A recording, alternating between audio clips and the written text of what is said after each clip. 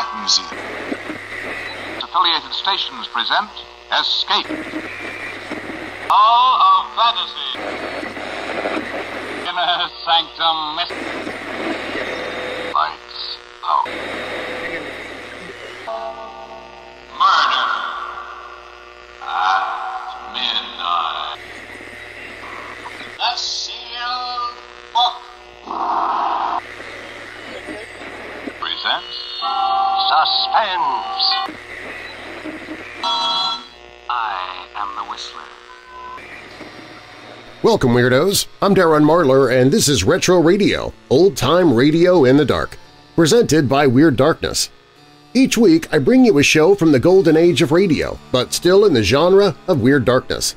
I'll have stories of the macabre and horror, mysteries and crime, and even some dark science fiction. If you're new here, welcome to the show, and be sure to subscribe or follow the podcast so you don't miss future episodes. And if you're already a member of this weirdo family, please take a moment and invite someone else to listen in with you. Spreading the word about the show helps it to grow. If you're here because you're already a fan of nostalgic audio and print, you'll want to email weirddarkness@radioarchives.com. When you do that, you'll get an instant reply with links to download full-length pulp audiobooks, pulp ebooks, and old-time radio shows for free. That's weirddarkness@radioarchives.com. Coming up, it's an episode from Crime Classics. Crime Classics was a radio docudrama on the CBS radio network, which was aired for just 1 year, from June 15, 1953 to June 30, 1954. The show introduced itself succinctly. Crime Classics, a series of true crime stories from the records and newspapers of every land from every time. And they meant it. The show examined real crimes from as far back as ancient Greece up to the late 19th century. The cases ranged from famous assassinations like Abraham Lincoln, Leon Trotsky, and Julius Caesar to the lives and often deaths of the likes of Caesar Borgia and Blackbeard, like we'll hear tonight, and the more obscure cases such as Bathsheba Spooner, who killed her husband Joshua Spooner in 1778 and became the first woman tried and executed in America. And no matter how bizarre the story presented, each episode is based on actual events. Your host each week was Mr. Thomas Hyland, connoisseur of crime, student of violence, and teller of murders. In reality, though, Mr. Thomas Hyland didn't exist. He was simply a character played by actor Lou Merrill, though you'd never guess it just from listening. The character is treated like a real person. The show was produced, created, and directed by Elliot Lewis, with the writing of every episode done by Morton Fine and David Friedkin. Now, bolt your doors, lock your windows, turn off your lights, and come with me into the weird darkness as we listen to Crime Classics from November 11th, 1953, and an episode entitled Blackbeard's 14th Wife and Why She Was No Good for Him. Good evening. This is Crime Classics. I am Thomas Hyland with another true story of crime. Listen. That's a pair of scissors, hand-wrought in gold in the shape of a peacock. The young lady who's using them is trimming her husband's beard. The beard has just been washed to get the blood out of it. For a few hours ago, out on the bounding main, her husband stabbed a few fellows from up close. And the beard has been perfumed, too, to get the gunpowder and sulfur smells out of it, because there's just been a battle. And now the beard is being trimmed before curling, because her husband is very vain about his beard. It is a black beard, which caused some 18th century pundit to dub him Blackbeard. His real name, Edward Teach. Profession, pirate. His wife, Hannah. Hannah's all done. The beard's all ready for curling. Such a good wife. Oh, no, she wasn't. Tonight, my report to you on Blackbeard's 14th wife. Why she was no good for him. Crime Classics, a series of true crime stories from the records and newspapers of every land and every time. Your host each week, Mr. Thomas Hyland, connoisseur of crime, student of violence, and teller of murders. Now, once again, Thomas Hyland.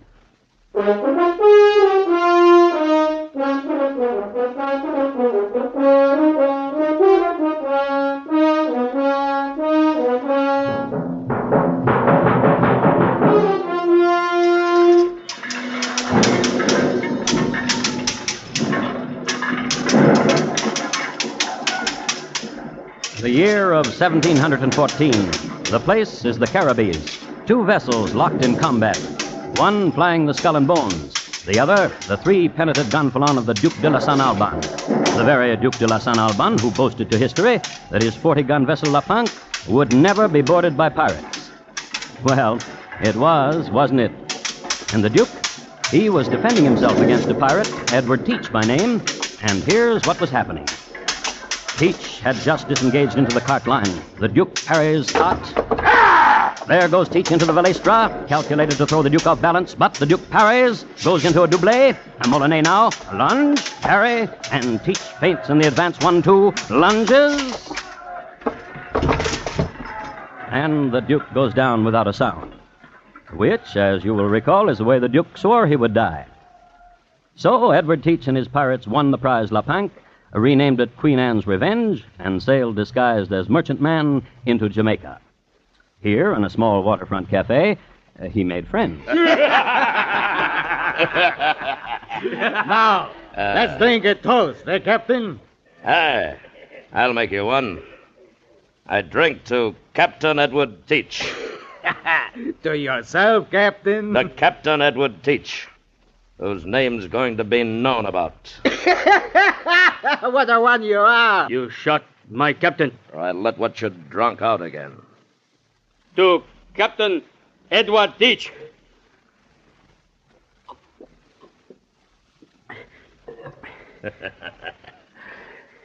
I need me a mate.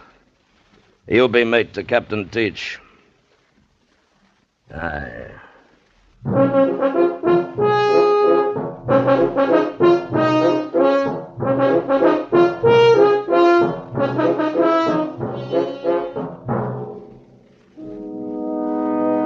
That's how Edward Teach got a first mate. His name was Kerf, and you might like to know that later in his career, Kerf struck out on his own vessel, crew, and Jolly Roger. But Kerf, in his very first encounter with a Britisher, got pinned to the mast by a cutlass. So we know that his period of association with Teach was happier than when he worked for himself. Teach and Kerf sailed from Jamaica, where they'd met, to Nassau. On the way...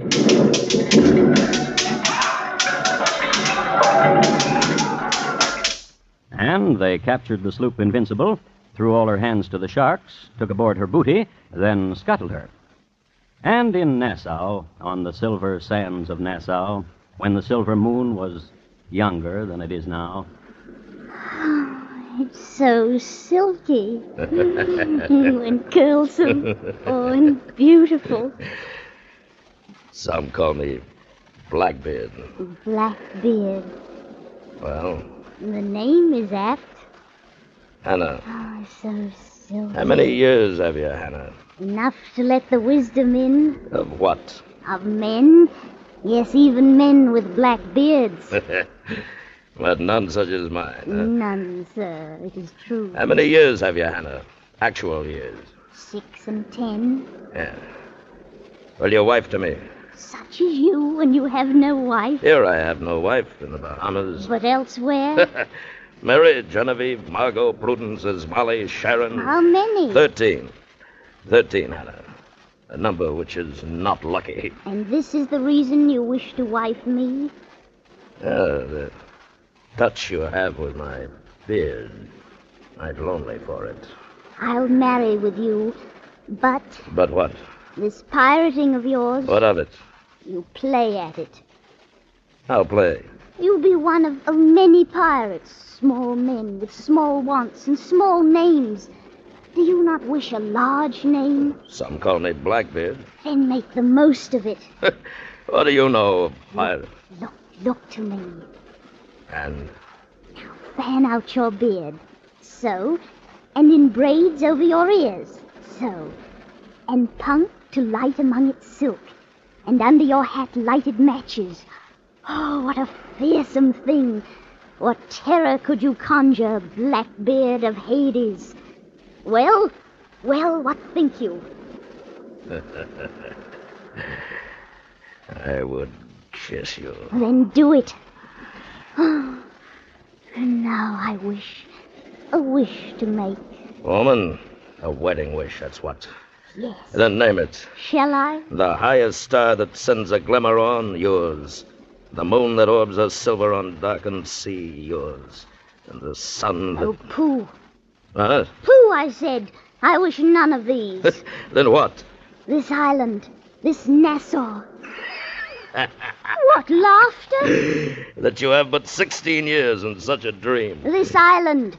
I want it. And you shall have it. Now. Later.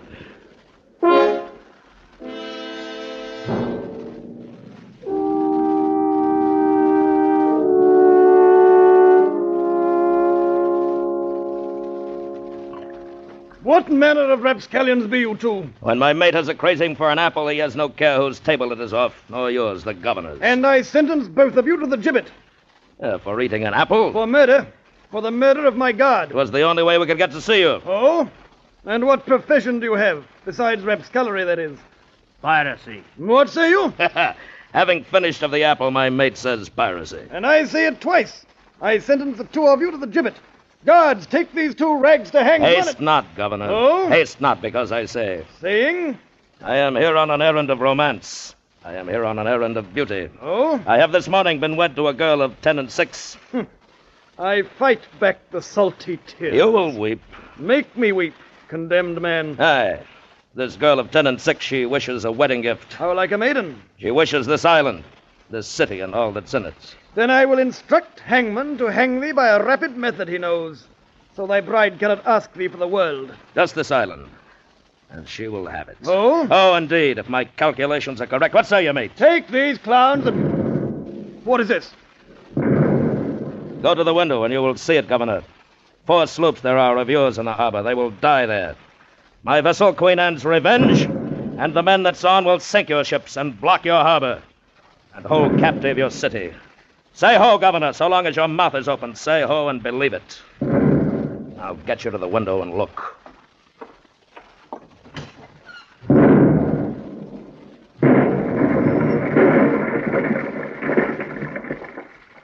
Oh.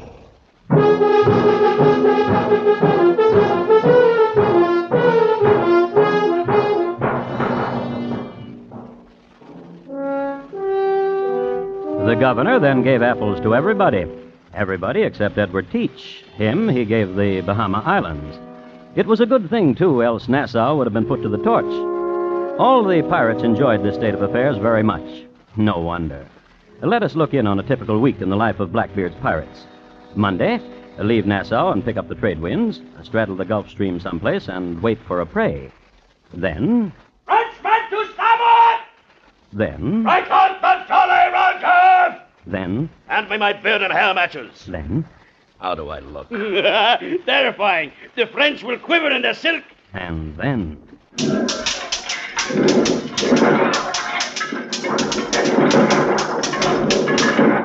And Blackbeard never lost a fight.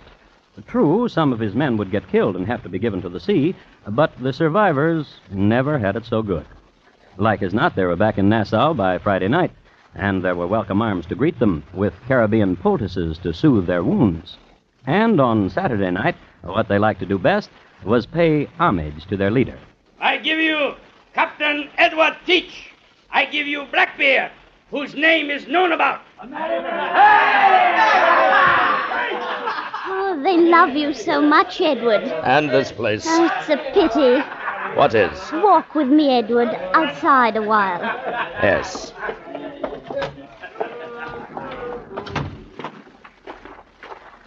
I said, Edward, that it's a pity. And I ask what is? That we shall leave here soon. Not these 6 months. You notice that less and less ships appear? Aye, that is so. But this, there are many ships along the Carolina coast. Aye. And so? Many ships which carry provisions and stores to the colonies, and many ships bearing riches back to Europe in return.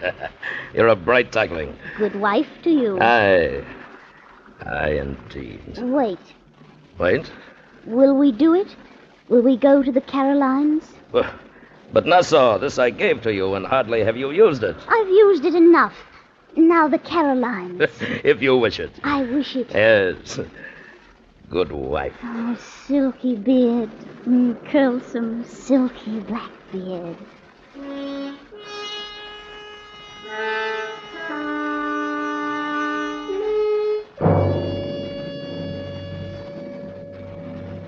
They sailed a week later, and the night before they disembarked on the shores of North Carolina, Blackbeard and his pirate crew gave Mrs. Blackbeard a party on her birthday. She was 10 and 7.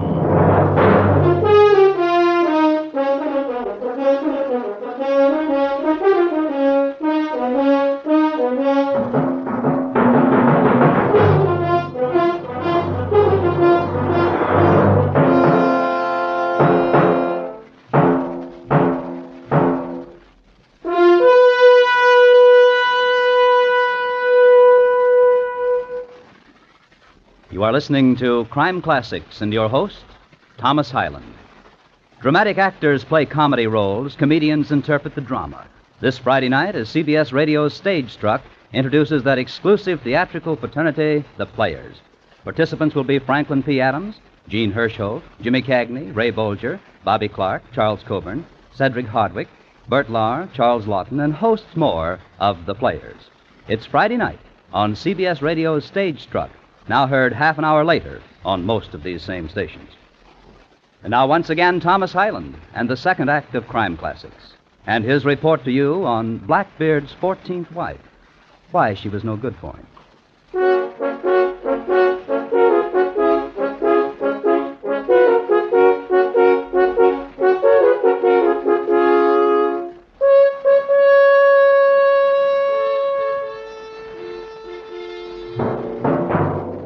I would like to say a few words about governors. New World governors, vintage early 1700s. First of all, I would like to say that many of them had brothers-in-law back in England at court, connections. Or else they had won an important battle, or took part in an important scandal, or they were just fellows who the king or queen didn't want in the old country anymore. Some of the colonial governors of this era were wise and intelligent administrators, but others were cheaters, that is, thieves, that is, they stole their colonies blind. Let us then look in on a scene. The governor of North Carolina and Edward Teach, pirate, standing in the reception room of the governor's mansion, with their arms about each other's shoulders. I hear they call you Blackbeard. Yes. I hear you stick lighted matches in your beard and in your hair. Yes. Ooh. Just don't do it when I'm around. Just don't go to sea, Governor.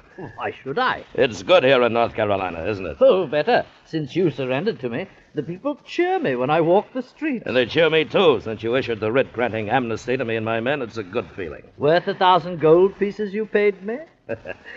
My wife said you would have been satisfied with 500. How was your wife? Very good. She was right.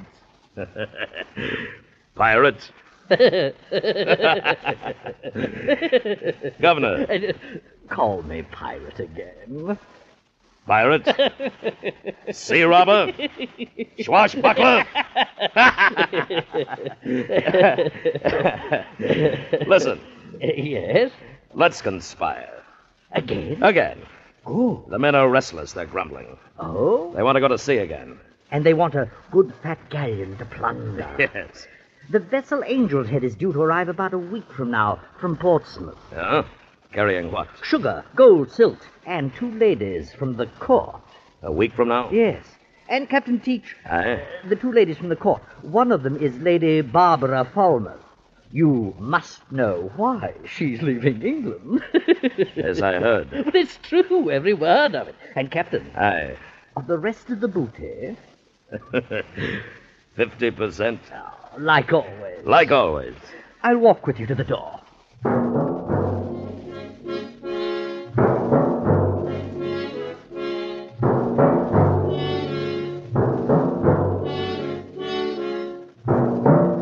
Blackbeard went immediately then to the den where his pirates were grumbling and told them the news. They stopped grumbling, hailed him a merry, merry, merry lad, and sharpened their cutlasses. A few days later, they put to sea and...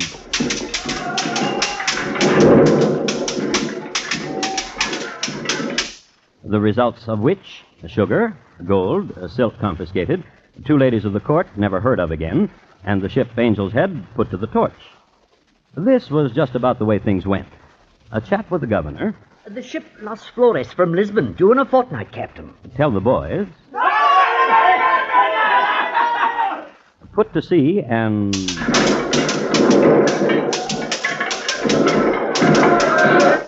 Then... Half for you, Governor. Half for me. And once, after a particularly successful sortie... Half for you, Governor. Half for me. Tonight we shall have a ball. Good. Bring your wife. I will.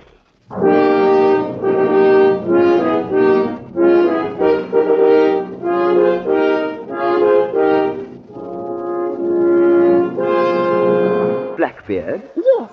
Would you care to meet him? Well, My husband's a big man and a strong man. Are you frightened to meet him, Lieutenant? I would very much like to meet your husband. Where is he? He was standing there a moment ago speaking with the governor's lady. Then another time. Come, we will look for him. Really? Come. Very well.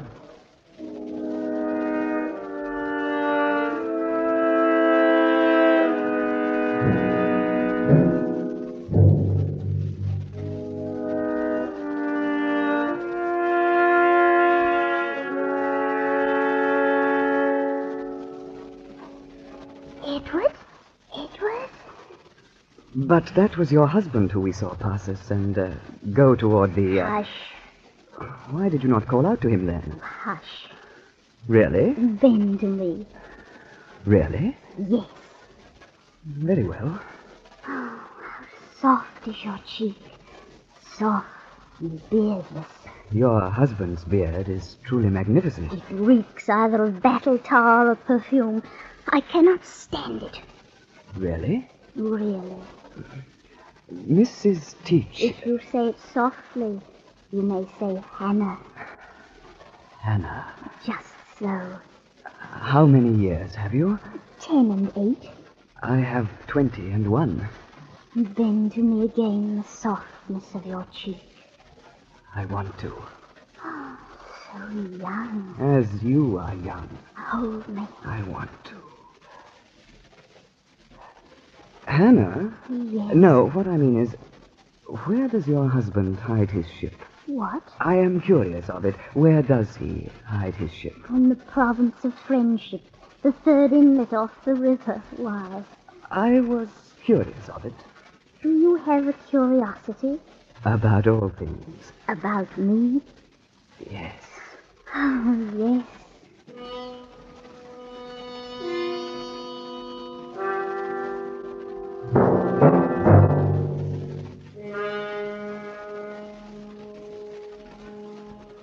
I hate the governor of North Carolina. Of course you do. Now, listen to me, Lieutenant Maynard. Before I was governor of Virginia back in England, do you know what he did to me? Well, I heard... You heard? How did you hear? The governor of North Carolina, he tells I everyone hate how him. And he shall have his due. Yes. When word gets back to England that his river harbors the notorious pirate Blackbeard... And that the governor shares the pirate's booty. All I need is 2 sloops, Governor. Then you shall have them. And a reward. What reward? Bring me the head of Blackbeard and name your reward. Really? Really. Thank you, Governor.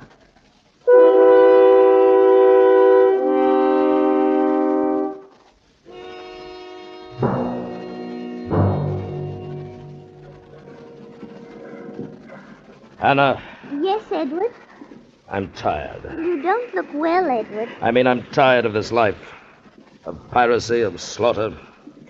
Come to the bow of the ship. I want to show you something. Look there. And to see what? The land. What of it? The governor has promised me all the land from my vessel at anchor as center and 10 miles in radius out from it in the form of a circle. What do you think? Oh, you are tired, Edward. Somehow older. Yes, to me, older. And your beard, What of it? gray. Where? Here, and here, and here. What? What was that? 2 sloops! Men of war! Stop it! Flying the royal flag coming his way! Broadside! Broadside!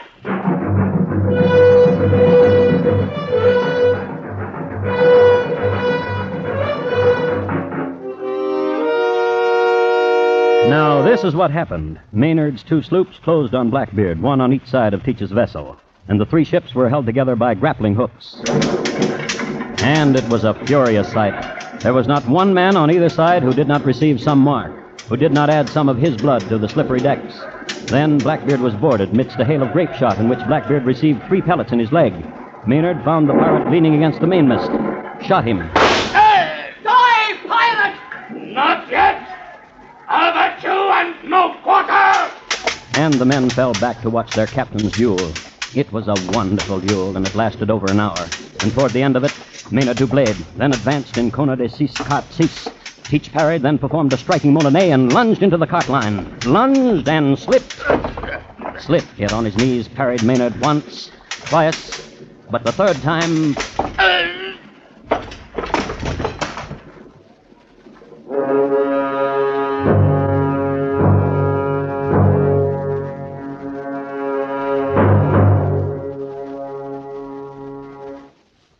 And Teach was dead, and the duel was over. And so was the battle, for Blackbeard's men had no heart for it anymore. Lieutenant Maynard, having declared himself victor and new master of Blackbeard's boat, went below into the pirates' quarters.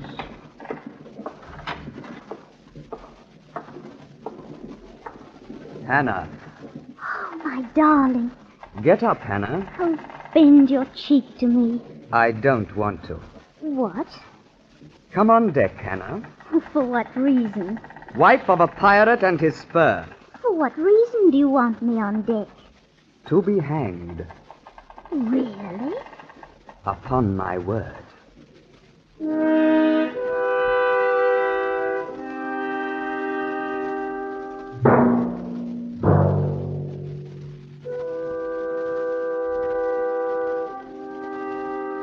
And this is what Lieutenant Maynard did to the Teach family. He wrecked it. He hanged Hannah Teach, and he cut off Edward Teach's head. The head he mounted on the prow of the ship and sailed it proudly into Roanoke Harbor, tacking beautifully in such a manner that the black beard of Edward Teach streamed gracefully on the soft evening wind. A gull soared down to have a look, but when it saw what it was, it screamed and flew away.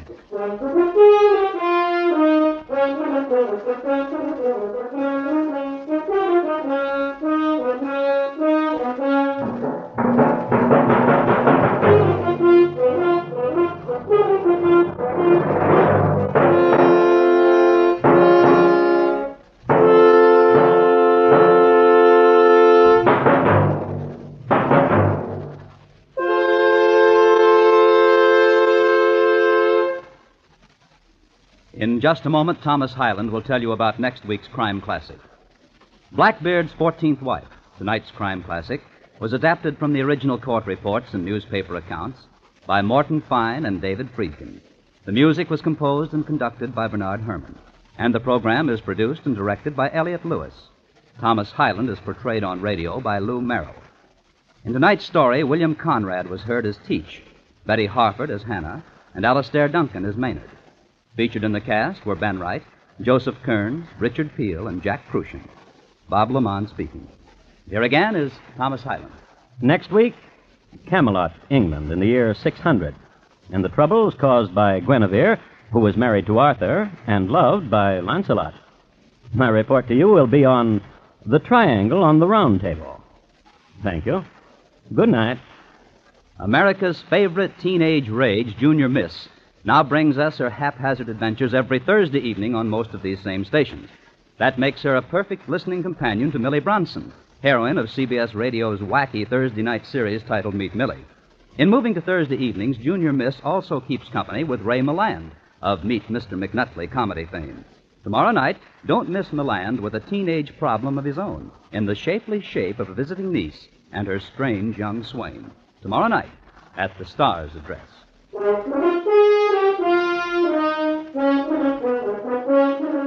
Hear The American Way, starring Horace Heidt, Thursday nights on the CBS Radio Network.